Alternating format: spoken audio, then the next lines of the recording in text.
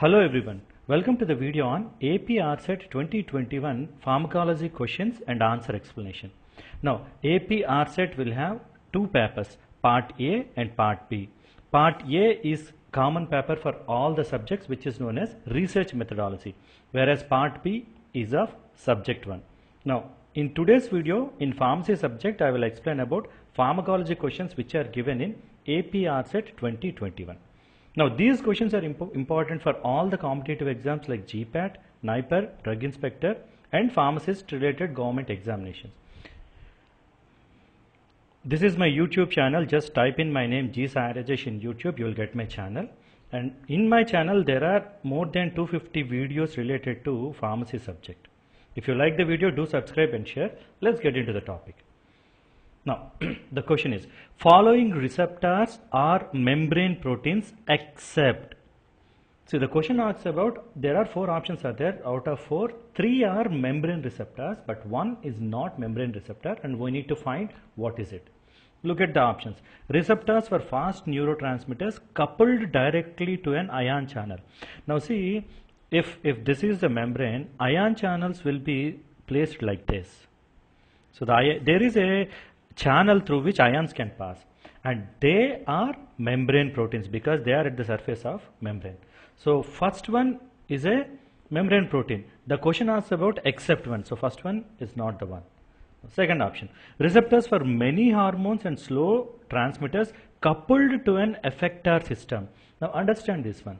Now see, there are certain receptors known as G protein coupled receptors. Now coupled means they are coupled with a protein which is present inside the cell, and once this receptor is activated, these coupled proteins will get activated. That activation system is what is known as effector system. So these are typically known as G protein coupled receptors, which are also present at membrane. So we are looking at except membrane receptors, so this option is also not true. Moving to the next one. Receptor for insulin and various growth factors which are directly linked to tyrosine kinase. Again, tyrosine kinase linked receptors will be like this. They are at the membrane junction and they are linked to certain enzymes. So they are also present at membrane. So they are also membrane proteins. So what is the leftover one? Receptors for steroidal hormones. Understand this word. Steroidal hormones, because of their steroidal nature, they can easily pass through this membrane, get inside the cell, and they will act on receptors which are known as cytoplasmic receptors, or some of the steroid hormones directly goes and binds with DNA which is present inside the DNA which is present inside the nucleus. To that, certain steroidal hormones bind and show their activity. For example, glucocorticoids bind to DNA. The receptor is known as glucocorticoid response element. So these receptors are not present at the membrane. So the option 4 is the correct one. Now moving to the next one. Now interferons can be described as a substance which. Now see, interferons are typically proteins which will activate a cell, stimulate a cell, and because of this stimulation, cell will be producing certain immune mediators which will fight with viral replication, which will inhibit viral replication. So as such, interferons will not attack the virus. They activate the cell to produce proteins which will attack virus. Now we need to look for that option. Interfere with release of virus? No. Interfere with viral adsorption onto the cell membrane? No. Induce production of proteins that interfere with translation of virus? Yes. As such, they will not act. They activate cell so that proteins are synthesized that will act on virus. Now block the penetration of virus into susceptible cells? No. So interferons induce production of proteins that interfere with translation of virus. Because they are interfering with translation, they are called as interferons. Now next one. Now, histamine involved in the asthmatic inflammation is present in the following cell. Now see, histamine is a chemical mediator. It is widely present in 2 cells. One, it is widely present in mast cells. The other one is basophils. So these are the major sources of histamines. Now see, all the options, eosinophil, T lymphocytes, basophils, macrophages, all of them are immune mediators. Out of them, the major reservoir for histamine is basophil here. The other one is mast cell. Moving to the next one. Now, Which among the following is an example of PGI2, prostacyclin? PGI2 means. Let us look every option. See, alprostadil is an analog of PGE1. This is a very good smooth muscle relaxant. So it relaxes smooth muscle, so it is used as a smooth muscle relaxant. Now the next one, dinoproston. It is an analog of PGE2. PGE2, a very example for oxytocic. So usually it is used for induction of labor. During pregnancies it is used. Now epoprostinol. Now this is our answer. Epoprostinol is an analog of PGI2 or prostacyclin. Now it has got two functions. It inhibits platelet activation and it is also a good vasodilator. So this is the answer.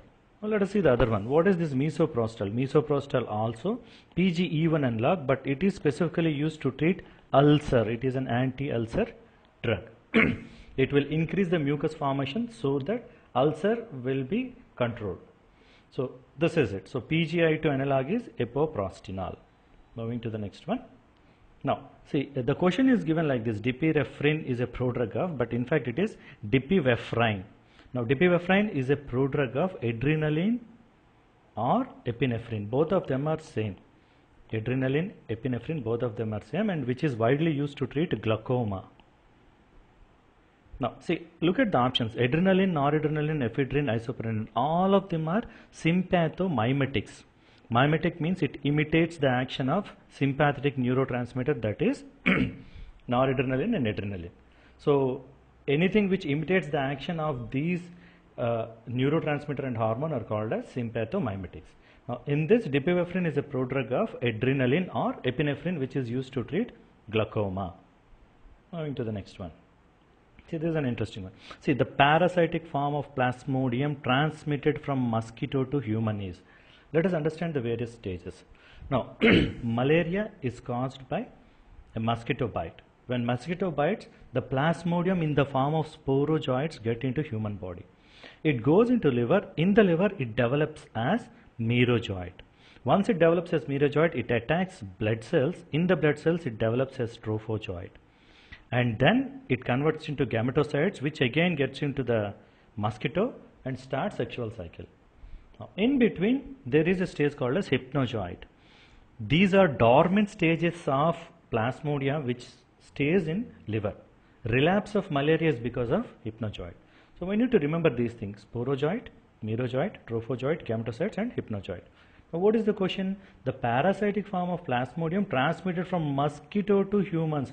This is sporozoite. So this is what is sporozoite is. Understand the stages. Merozoite, which is developed from the liver, gets into the blood. Gametocytes are this, which we are ready to get into the mosquito and starts sexual cycle.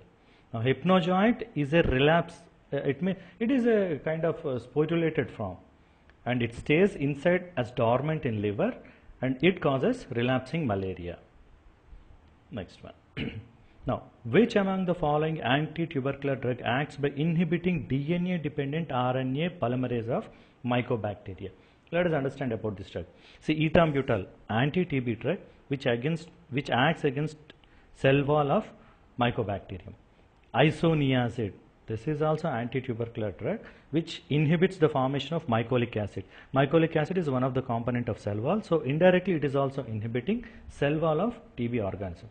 Pyrazinamide inhibits cell membrane of TB organism.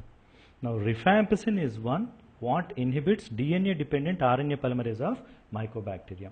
Look at the options. All of them are anti-TB drugs, but specifically rifampin is one which inhibits DNA dependent RNA polymerase of mycobacteria. Moving to the next one. Now following are nucleoside reverse transcriptase inhibitors except.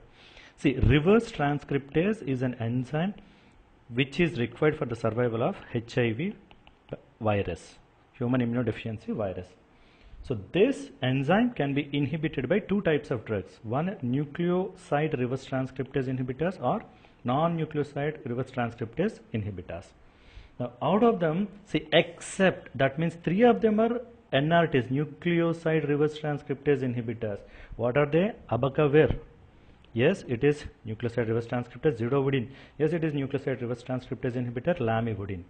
Nevirapine belongs to this category, non-nucleoside reverse transcriptase inhibitor. So except question, the answer is this one, nevirapine. Moving to the next one. Now see again, which among the following is not useful for HAART? Highly active antiretroviral. Highly active antiretroviral therapy is what is HAART. HAART is. Now, so this is a combination of 3 drugs are used to treat HIV infection. So all the HIV classes will be there. Now look at the options. See, nucleotide reverse transcriptase inhibitors, non-nucleotide reverse transcriptase inhibitors, protease inhibitors. All of them are anti-HIV drugs except NSAID. Look, this NSAID, non-steroidal anti-inflammatory drugs like aspirin, paracetamol, ibuprofen, all of them belong to NSAID. They are nowhere related to HAART. See, the question is not useful. So this is the right answer. So these are all the questions which are given in APRCET 2021. Hope you like the video. If you like the video, do subscribe and share. Thank you for watching this video.